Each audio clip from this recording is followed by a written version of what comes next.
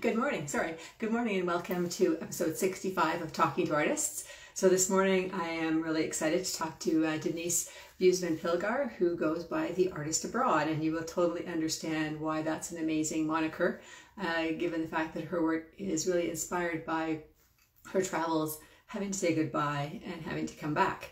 A couple of just very quick things. Really want to remind everybody, if you're in Toronto, Riverdale Art Walk is happening this weekend live.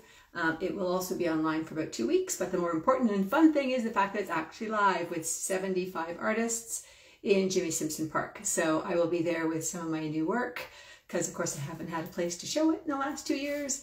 So hopefully you can kind of come out and check out the show. And the other thing is, I'm sure you've been starting to hear me talk about my family garden, the group show, solo show I'm doing with my sister, Helen Utzel. The opening will be September 15th. I will definitely send more information, but I'm really hoping we can all get together at Leslie Grove Gallery and have a couple of drinks and enjoy the art. Anyway, I'm going to just bring on Denise now and look forward to chatting with her.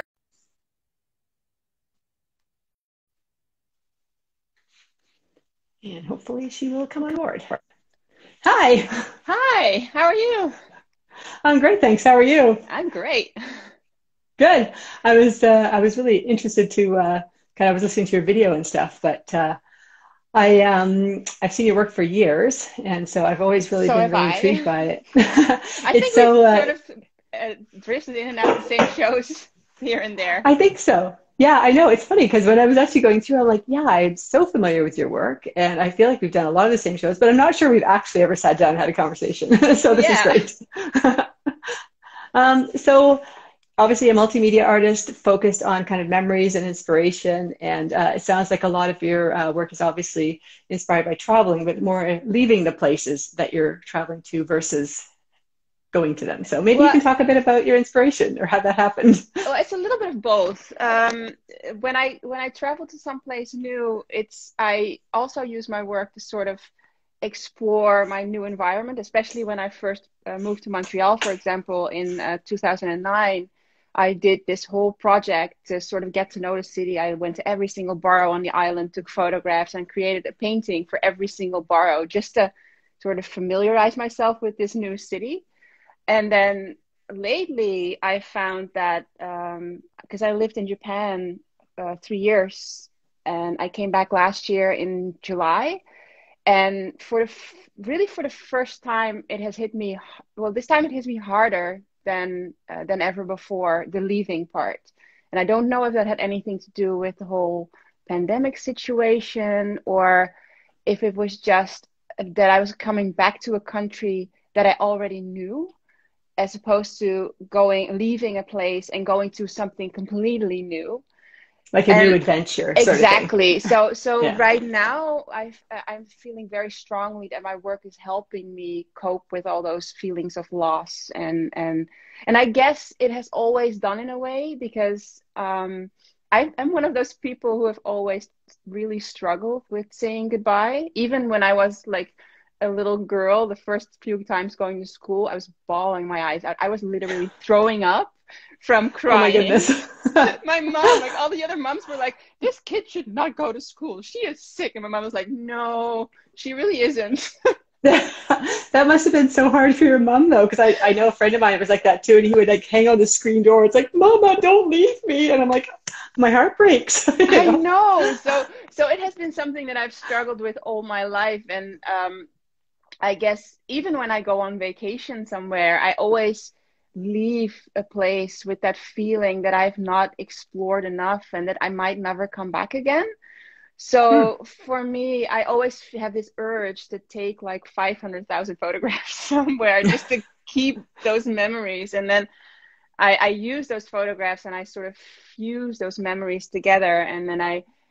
And then those paintings sort of represent that time that I spent there. And for me, they're all like really these very precious memories. And so I wonder why it is that you it seems to me that you have this compulsion to stay where you are and not leave and not say goodbye. And yet on the other hand, sounds like you've done a huge amount of traveling and lived in places that most people wouldn't have done that. So how does that happen? Yeah, well, It's actually something that has surprised me the most of anybody, I think, because I was one of those people as a child. I mean, even going to my grandmother's house for vacation, I would like have the crazy crying fits, and then my grandmother actually had to sleep in the bed with me for the first couple of nights because otherwise I'd be like a wreck. So I would also not go to play dates with other kids when I was little in like preschool and everything. Kids would come to my house, but no way I would go to another kid's house to play.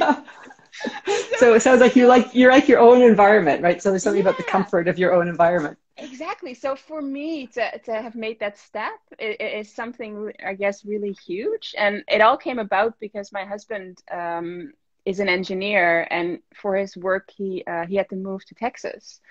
So we tried this whole living apart for a year, and that was not awesome. So No, I can imagine. yeah, no, it was not great. So eventually I took a trip there and I checked it out, and I was like, yeah, this is actually really cool. Let's just try it out for like, I think his contract was for another 2 years. I'm like, okay, I can do another 2 years. That sounds all right. So we did that, and then I never looked back. You were addicted. A little bit, it is. But it's weird because when you move away from your home country and everybody that knows you and like your family and everybody who knows who you are, you get to reinvent yourself as a person. You get to be your true self, as it were, without the influences from outside, from the people who knew you as a kid. So Yeah, I think that's actually really powerful. Like I didn't move countries, but when I was a kid, my father was an engineer as well. So we moved about every 4 years. So at that point where you kind of just get established and just get settled, and then you're kind of uprooted again. yep. But I do remember very consciously when I went to university, and it was kind of like, yeah, these people I've lived with for the last sort of high school years, 5 years of high school, and they kind of have a perception of who you are, which doesn't align with who I think I am, like what my perception is. Exactly. And so I do remember very consciously thinking about what I was going to be and how I was going to project myself. And it's quite liberating to be able to do that. It is. And especially when I moved to Japan, because being an expat and living as an engineer's wife, as they say, you have this sort of image from I don't know why, but apparently expat wives are known for just going out for lunches and doing the shopping and shopping for like clothes and jewelry and shoes and whatever. And I'm not like that. I mean, well, how many days can you do that if you're there for 3 years too? Exactly. Also that. So and for me, my art is my full-time job. I consider this to be my business. So I am very serious about it. So I quite often, especially in Texas and here in Canada, I got people who are like, oh, it's so cute. You're keeping yourself busy, making your artwork.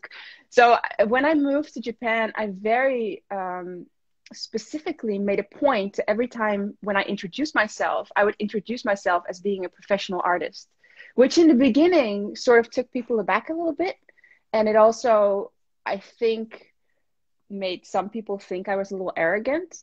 But in the end, it did give me an opportunity to do a multitude of shows and end my stay with a solo exhibition that I sold like half the pieces that I had there, which I was super proud of, because it's something that I organized by myself in a country where I didn't speak the language, and with a group of people that I sort of amassed over those 3 years, that I really like networked and did all those things. So yeah, that's in a way, by presenting myself as this professional artist, I feel that was really important to just give that image to people up front, so they knew how to relate to me, I guess.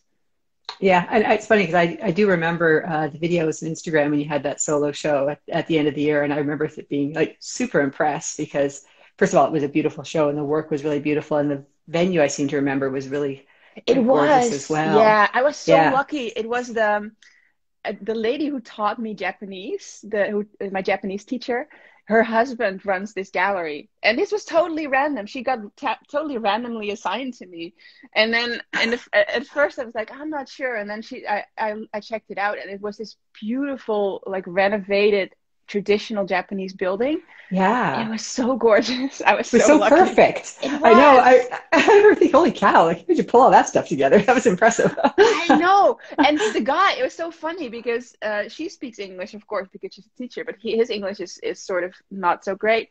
And he was a little on the fence about this whole, like, mixed media art, because in Japan, this is something that they're totally not familiar with. So he was like, oh, we'll do it, but I don't know. And then when I started selling, he was like blown away.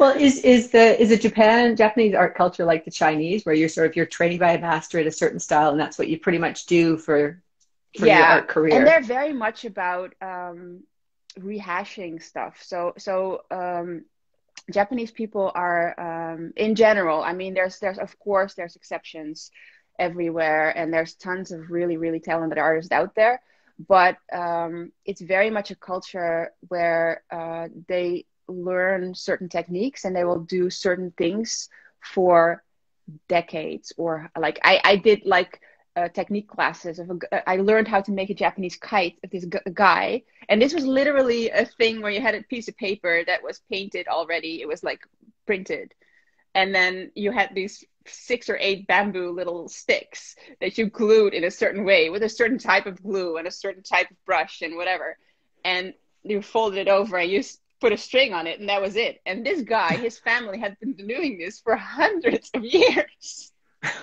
Wow. You think it might get kind of boring. Yeah, and it all needs to be done just so, because the tradition and the technique, it's all so important to them. So I think for a Japanese person to step out of that and to have an original idea, they're not really taught to be creative, to have these original ideas or original ways of thinking.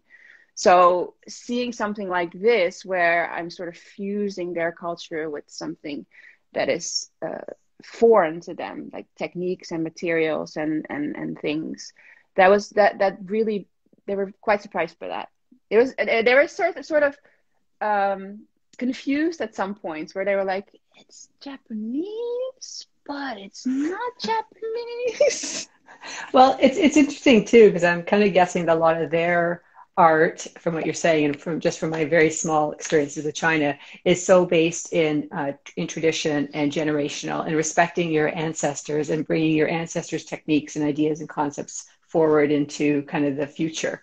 Very much. There's a lot of cultures that really value that, which I think is incredible, but it must, for some people, be a little bit binding in terms of not being able to sort of express your own voice. For sure. Yeah, I think it is. And I think in some places in Japan, it's getting a lot better. Like Tokyo, for example, is a lot more free. And there are really, really incredible Japanese artists out there that are doing amazing things, combining and sort of evolving those techniques and really doing amazing stuff with that. But if you, like, the general public is not really used to that. And what about the buying public then? Because that must be kind of another interesting. Are they looking for something different and contemporary? Because again, in China, I know there was a real interest and fascination with Western artists, and part of that, I think, was because the fact they weren't doing that traditional. Yeah, selling art in Japan is tricky, mostly because they don't have space. They have very small homes, very, very little wall space. So their art in general is maybe like A3 size, like 11 by 17 or something. That would be a size that they would collect. And then they have the hanging scrolls, which the cool thing about Japanese people and the way they collect art, because they love art, and they actually have a dedicated space in the traditional Japanese home called a tokonoma, which is specifically created to display a scroll or artwork. And then what they do is they will, with every season, they will rotate the artwork. So especially the scrolls, it's very easy. You roll them up and they go, and they're all little in their own little box, and you store them away. And then when comes spring, you put something else on the wall. But they have cool. Yeah, it is really cool. But they have very few pieces of art in their own homes, I find, generally.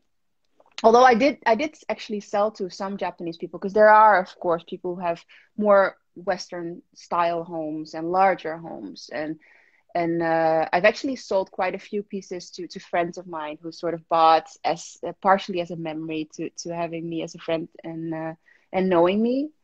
And I actually sold one of my 30-inch by 40-inch to a Japanese lady, which was quite impressive. Initially, she wanted a scroll, which is about 12 inches wide and like 57 inches high, like long. And then she had it in her home, and her husband was like, "But I really, really like the other ones." So then they decided on a larger New York piece because they had lived in New York. So, and it's proudly hanging in their entryway, which is really, really nice. Oh, that's cool. So it sounds Yeah. like a lot of your pieces then it's almost like, I mean, I personally love to, when I go travel somewhere, I love to buy a piece of art that's from that locale, just so it's a great reminder. And it's something you actually keep and look at. And so when you're in, so the work that features Japanese iconography, does that typically get sold to Japanese people or to people who visited Japan, or is it a whole mixed bag? Well, I sold some pieces, like I said, to Japanese people, but I find mostly it's expats who have lived in Japan or people who have traveled to Japan frequently. I have this one collector. She does classes in Japan. She's done so since years and years. So she'll travel every year, and she's collected a few of my pieces. And she's actually looking at some of the pieces I'm working on now because she's really excited about the new work. Oh, cool.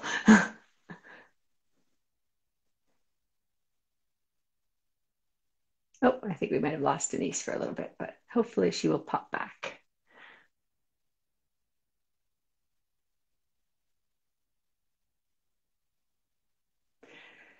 And once again, I never know if it's my feed or if it's Denise's. Hello? If anybody's online, if you can just tell me if it looks like it's me or if it's Denise, that would be super helpful. Might be me.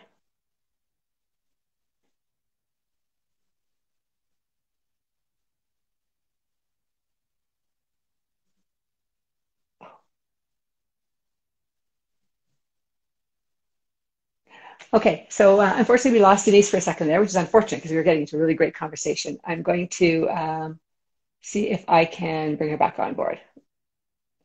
So let's see if I can, oh, no, actually she's not there yet. It's Denise, okay.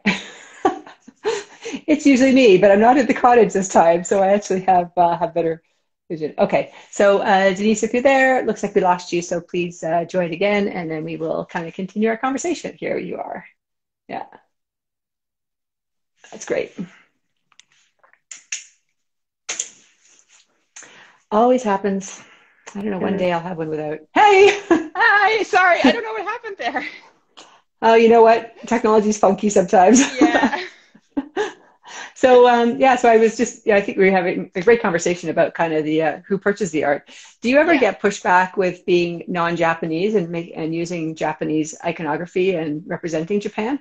I get that a little bit. I had that at Artist Project when last year in February, where my because I that year it was the year I was going to go back to Canada. So I flew from Japan to Toronto to specifically to do the Artist Project because I figured it's a good opportunity to sort of re-enter the art world there. And Yeah. the only work I could bring was the washi paper work because I could roll that. I could not like bring all my wood panels on the plane with me. No, I So can see that. no, so by necessity, I had a completely Japanese booth. It was just the hanging scrolls and the washi paperwork, and it was all Japanese. And people were sort of, some people were like, "What's this? This is confusing. Why? What's your fascination with Japan?" And then luckily, it still said that I was from Nagoya, Japan, on my like little name tag. So some people were like, "Oh, that makes sense." And then if I explained to people that I'd lived there for 3 years, and they were like, "Oh, that totally makes sense." But Yeah. yeah, sometimes you do get the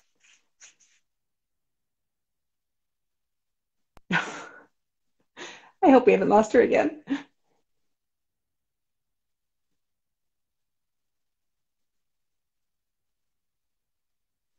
Hmm. Okay, well, this is never good for a live conversations is a challenge. All right, I think I'm going to have to remove her again and see whether or not we can. Yeah, no, I can't even remove her. All right. Sorry, guys. So let's see what else I can talk about. What I was actually really looking forward to talking to Denise about, which, yeah, she's done so many other really interesting things that are kind of traditional Japanese and learning those skills, which I think is quite fascinating. So we will wait to see if she comes on board. I can see that I'm going to have to get Jasmine to do a lot of editing on the podcast because there's a lot of going to be chunking here. All right, here she comes again. Let's try again. Oh, it's so hot here today. I'm dying. Third time lucky? Yeah, I moved to a different space in the house because I think my studio somehow, I don't know, I have like a zero. I would have turned off my Wi-Fi as you suggested, but I have zero cell reception here. So right. That would not help. And then usually my Wi-Fi is okay but I don't know, today it seems to have a bug or something. No, so I moved to the living room. Okay. Yeah, I'm actually in my bathroom. That's one of the best places I actually get Wi-Fi. I'm actually at home at least, because usually I'm at the cottage and it's the same thing. That's why I'm never sure if it's me or if it's my guest that's having problems. So one of the things I was just fascinated with when I was looking at the video that you were doing is learning to do handmade paper. And it's something I have a huge affinity for as well. I did a lot of it in university and worked with an artist whose specialty was handmade paper. And he was kind of hilarious. You had to be careful what you wore because he would literally look at your shirt and kind of go, I think we can cut that up and make handmade paper. So it's just like, bottoms of my blue jeans were like really short. But anyway, yeah. That is awesome. So it was pretty awesome. Yeah. Yeah, I really fell in love with the Japanese paper while I was there. I had always been working on wood panels because of the transfer techniques that I use. It's just easier. And then I saw the paper there, and there was just so many. There's this one store in Nagoya where I used to live, and it's all paper, and they have thousands and thousands of sheets. So, and I was really, really lucky because north of Nagoya, about an hour and a half drive from me, is Mino, which is basically the capital of washi paper in the world. Most of the Japanese paper that you can buy here in Canada comes from Mino. So I could travel there, and they have this big washi paper museum where they have like art that is made with washi, and you can also do classes there. So it was like a full day course where you can, in the morning, they just let you like mess around with it a little bit and sort of figure out how the stuff works, because you have to, it's a fiber of the mulberry plant, and they're very elongated fibers. And the cool thing about Japanese washi paper is that it's not made with any glue. It's just the fibers and the way you move the screen about that sort of weaves the fibers together in different ways, so the paper gets strength. So you have to scoop, and then you have to keep it level, and you have to move it in a certain way, and then you have to scoop again and move it in a different way. And it's really, really tricky, and it's quite the process to learn to do that. And at the end, I had created like 4 sheets of paper or something. Yeah, we did. I did like a whole year. It was part of my printmaking course, actually. And I do remember adding hibiscus, because I guess hibiscus has a natural starch. And so that was kind of used to sort of bind it together. But it was fascinating how you can make like almost transparent, translucent tissue paper to things that were really thick and toothy. Yeah. And the cool thing about the Japanese paper was too that they used like a shower head to shower the water, and then the water drops would push the paper, like the fibers away. So you get these like little round droplets almost, which gives it really, really cool texture. And there's so many different ways they created cool textures with like putting a screen on top of it, so you could see that some of the places would not hit the water. And it's really, really so many cool things. They mixed like gold leaf in it, and actual flower and flowers. Yeah, we did that. And watermarks, you could kind of create your own watermark. Yeah, that's pretty cool. And so do you still do that, or was that something you just did for that the course? Making itself, not so much, because you need a lot of materials for that. It's really all very, again, particular and following certain traditional things. And like the fibers you need to they need to be dried in the sun, bleached in the river. That's actually the reason why Mino is the center of washi paper, is because it has the cleanest river water. So they will, in the spring, after the big rains, they will put or in the fall, I think, late summer, they will put the fibers that they've cut from the trees in the river, suspended in the river, and the sun and the water will bleach the fibers to where they're white. And then they pound them by hand with these like wooden things on a stone. And then they suspend them in these really huge bags, and it's an extract of some roots that they put to sort of make the fibers loosen up. And then you can use the bamboo screens to sort of scoop the water. And then there's also artists in a different part of the same province that use the raw fibers without scooping it to actually paint. So they color the fibers, and they sort of dip them and sort of shape shapes. So you get really textured, highly textured artworks. It's really, really cool. Wow, it sounds almost more like fiber art. It is almost more like fiber art. I guess it is, really, yeah. Yeah, it is. Yeah, it's really, really interesting. And I only discovered that about maybe a week or two before I left, because a friend of mine actually took me to see the studio and workplace of a really famous washi artist. He was actually like the emperor collects his work, and she knew him, and she's like, "Oh, we have to go see his studio because you're almost leaving." And then I found out that this is actually a whole new like technique and branch of art where they paint with the washi fibers, and it's so intricate and so beautiful. And I love texture in general, so I was like, oh my gosh, I wish I'd known about it sooner, because there's more courses to do and more things to learn. Guess I'll have to go back. I know, I do want to. Oh, I was just going to ask, do you go back, or do you kind of feel like that was sort of a time capsule of what you did and where you did, and you've done your art? Go back. I only came back here in Canada last year, July. So going back right now is a little difficult, but yeah, it's definitely, I really, really want to go back. It also must be weird because, of course, you're coming back because you're in Montreal, right? Yeah. Right?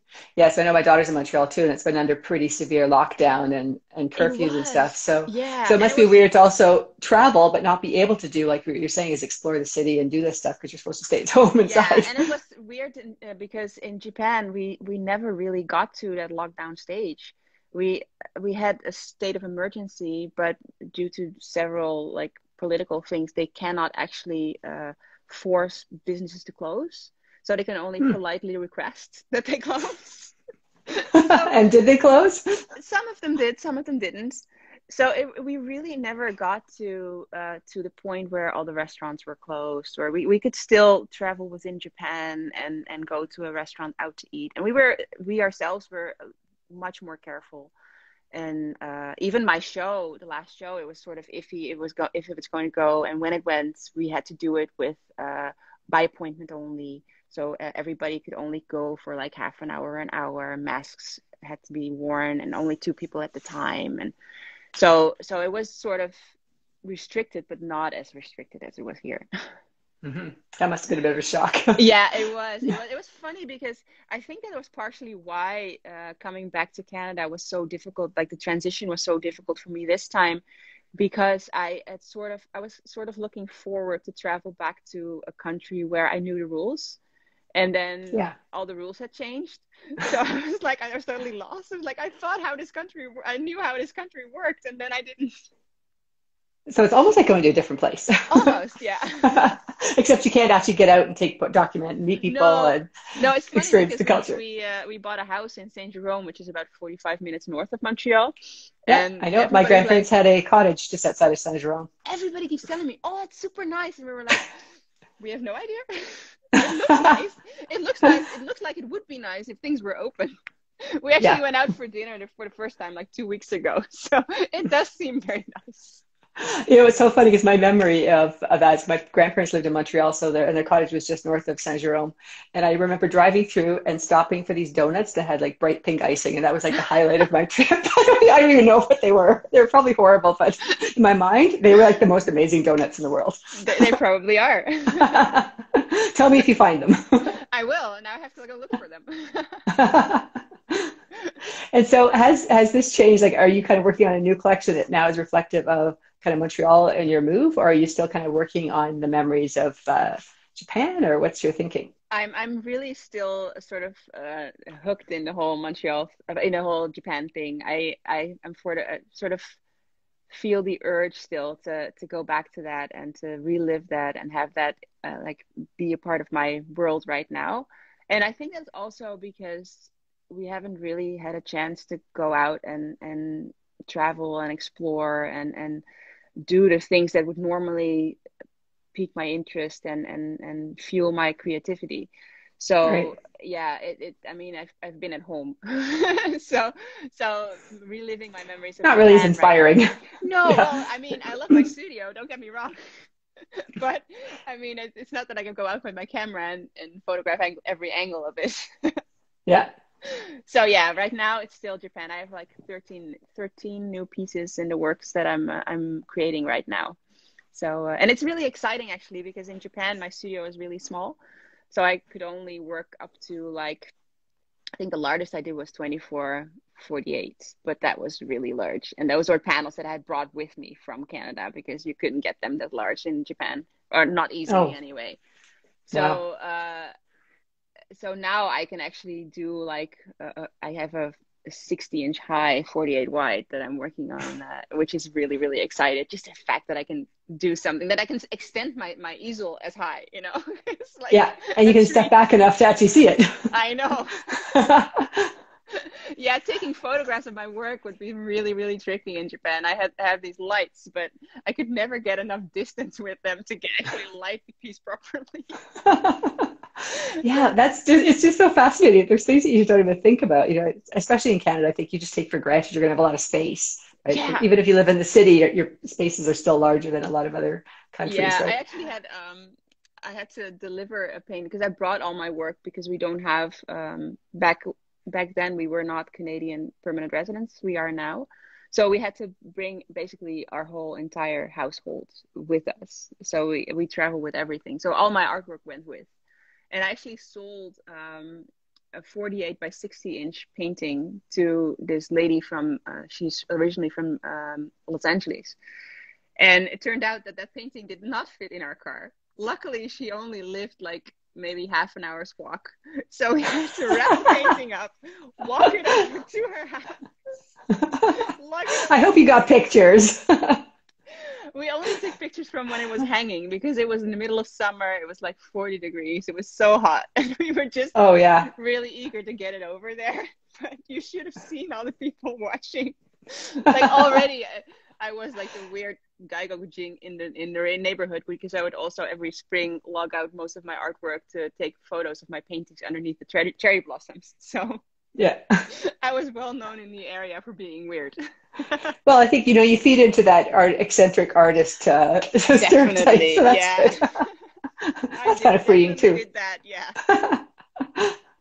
And so you're obviously in Montreal now, or in Canada. So are you planning on staying for a bit, or is your brain already thinking of the next artist Well, abroad trip?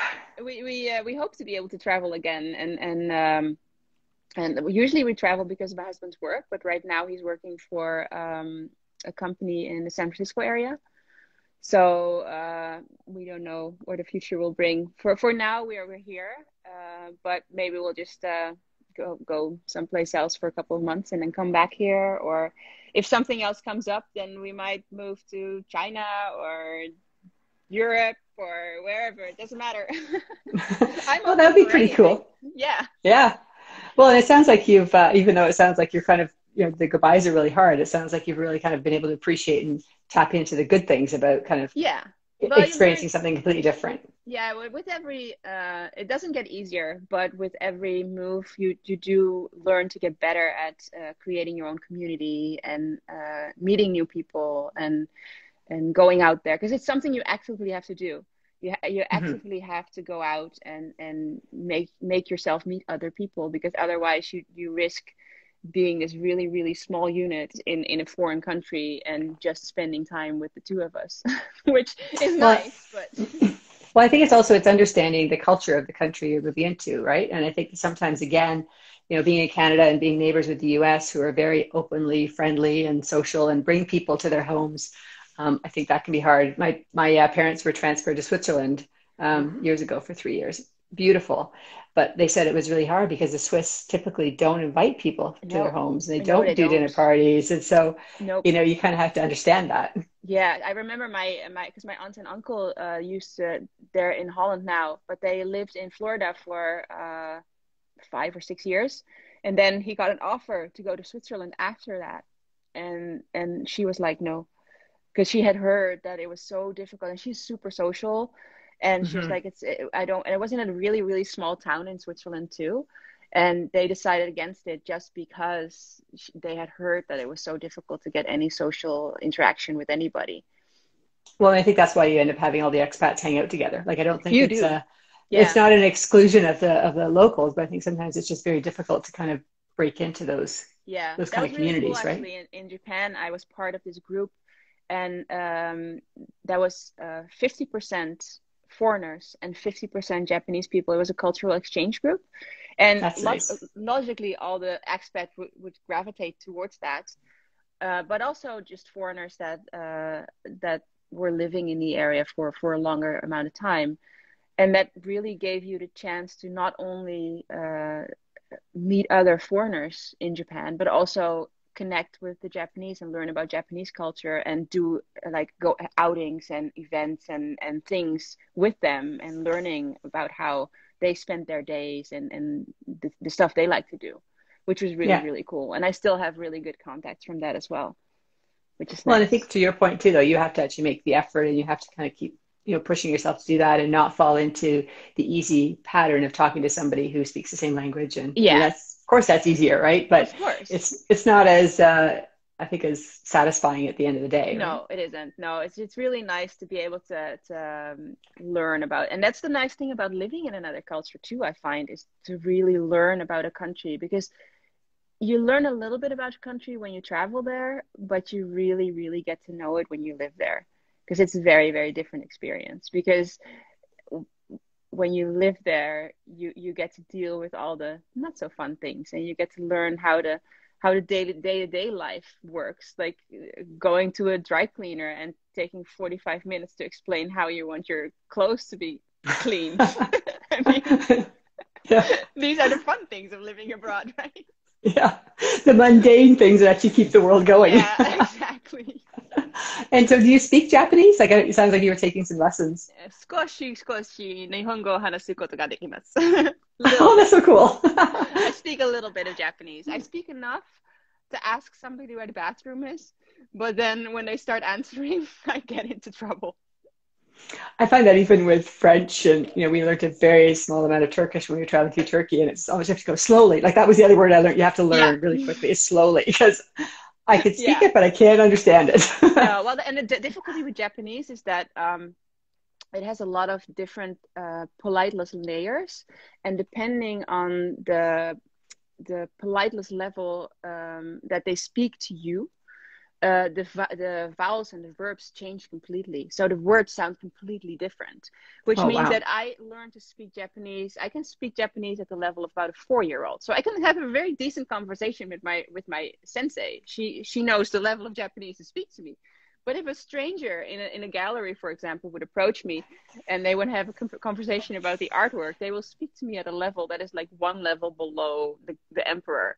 So I'm like, I don't know these words you're using. Just speak to me like I'm 4 years old, please. So did you have a translator or something in that situation? Well, I was mostly exhibiting with a big group of friends, like other foreign artists who had been living there. I was part of this artist group that was partially expats, but partially people who had been living in Japan for 30 or 40 years. So they spoke Japanese. So some of them would jump in, and then sometimes you'd have to make do with just hands and feet in Google Translate, and then you'd get somewhere. I mean, Yeah. the funny thing is, I'm not super shy about trying. Like I'll hear a word here and there that I know. I'm like, I think I know how to answer. I think I know what you want to know. I'm gonna try answer this question for you. No idea if this is actually what they're asking, but who cares? I'm trying, right? but Japanese people, they want to be absolutely perfect. So many of them will not dare to speak English, even though they can, because they don't want to make the mistakes. Right. So that's often make conversations quite difficult, because I would be like, you know what, my Japanese is very, very limited. So if you like jump in with your very limited English, that would be great. But yeah, we could probably get way further. So what kind of advice would you give to artists who are kind of interested in your journey and looking to do something like that, where, go to a different country and kind of use that as an inspiration? Just go for it. So many people think that moving to a different country is a big deal, and in some ways it is, because you have visas and stuff to deal with. But in the end, they're all choices that you can make. And if you really, really want it, there's a way to get there. So many people hold themselves back by thinking that this is something that is unattainable for me. And I don't think that it is. I've seen so many. I know this artist. He's from England. He's lived in Japan for 30 or 40 years now.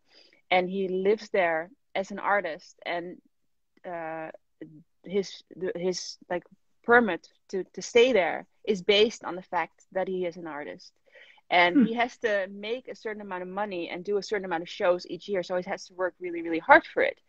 But it's also very rewarding that he has been able to live in Japan as an artist, doing the thing that he loves to do, just because he wanted to, just because he made the choice. So yeah, I would also say it's not easy. Just be prepared for the fact that it is not easy. It's stepping away from everything that you know, stepping into a country where you don't know the rules, you don't know any people, you don't have that safety net of those people you went to art school with, or your family to come to your shows. You have to do it all by yourself. So you have to force yourself, like we said, to go out there, to meet people, to get to know the art scene. How does it work here? Go out and try to learn the language, learn the rules, learn the customs. I mean, it's a challenge, but it's definitely a fun one and a very, very rewarding one. So yeah, by all means, go. Well, and I guess of course the other challenge, of course, would be that you're obviously such a visible minority. Like you'd definitely stand out everywhere you go too. But I think that is actually, I have found that living as and in Japan, by the way, it's legal. Racism is legal. So they can actually, yeah. It is. I'm not kidding. That seems like such a strange phrase. No, but it is a thing. It actually happens. I've had it happen that I'd sit on the metro and people would move away from me because I'm a foreigner and I'm like super scary. And I've been called things that like experience that were not so nice, because it's a thing that happens, and there's a lot of fear towards foreigners in Japan. It's a very, very closed off country, and only I think 2% of people in Japan speak another language than Japanese. So it's a very, very, you're definitely a minority. But I have found that I think it's very refreshing and very good for us as Westerners to experience that, to experience living in a country where you're definitely not the majority, where you're physically and like visually a minority, and where when you're something, sometimes you're just treated like a child, because I speak at the level of a 4-year-old, so of course they're gonna think I'm dumb. And I have to, because sometimes I know this happens to me too, when I speak to somebody who doesn't speak English very well, and I'm sort of tempted to think that they're maybe not as intelligent as they are, just because they don't know which words to use or how to create a sentence. And now I have experienced how that works and how that feels. So now when my mind comes up with these ideas, I think twice, and I'm like, no, this person just doesn't know how to create a sentence because they don't speak the language as well as you do, and that's okay. Yeah, so that's very interesting, because that's kind of some of those kind of internal biases that you have that you're not aware of always until you go to another country. Exactly. Yeah, I found even again for the very short period of time, I was only in China for a couple of weeks, and at first it was kind of fun to be like, you go places and people want to take pictures and stuff. And after a while, you just feel like, wow, I feel like people are watching me see what I'm doing all Yeah. the time. And that gets kind of exhausting, but you can really kind of have a better appreciation, I think, of Yeah. Well, what other people go through. you can never be anonymous on the street. That's another Hmm. thing. Because first of all, everybody's always looking at you, and you kind of get used to that. But the other thing is that there's such a small amount of foreigners that you run into them all the time. And 9 out of 10 times you'll know them, or you'll know who they're attached to. So you always have to sort of look out what you're saying, because the people who can understand what you're saying, well, them probably. So It's a very small community. it's a very, very small community. So yeah, that's very interesting. Well, that's amazing. Well, Yeah. we're actually almost at the end of our time. So tell us what you have coming up. I'm actually part of, I heard about it yesterday. I'm going to be part of an online exhibition against Asian hate, which is really, really cool. This is going to be at sergiogomez.com. He's the curator of that show, and it's an initiative in the States because, of course, right now there's a lot of problems with that. So they selected a couple of my pieces to show that Japan is really, really beautiful, and that we should all we are all part of the same species, and Celebrate the differences. Yes, exactly. And then, of course, I'm going to be at Artist Project next year, if that's a thing that's happening. Fingers crossed. Fingers crossed. Yeah. So that's about most of the things that I've going on right now. There's not really a whole lot happening at the moment. So I always like to end my interviews with, if money, time, pandemic was no issue, what would your big hairy ass goal be? My hairy ass goal would be to, to travel the world with all of my artwork and show all my artwork to all the people, so all the people can know that we are all one species and we are all part of the same being, and we should all feel like we are part of the same species. That's an amazing way to end the interview. Thank you so much. I've really enjoyed chatting with you and me too. And getting to know about your travels. Okay, well, we'll still talk to you. We'll see you at the Artist Project. Definitely, I'll be there. If not before. Okay, excellent. Yeah, me too. Thanks. You too. Bye. Bye. Okay, so I don't know if I have to remove you or if I don't know. Whatever. Should I do? You could just cancel out. I think it'll be good. Okay, I'll do that. Bye. Doesn't matter. Bye. And so you'll be able to see this interview on my Instagram page as well as my Facebook page.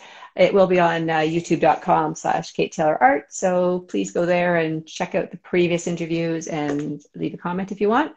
And again, working on the podcast. So I think I'm up to about episode 20. So there's actually enough you can look at there. And we're going to get that caught up as well.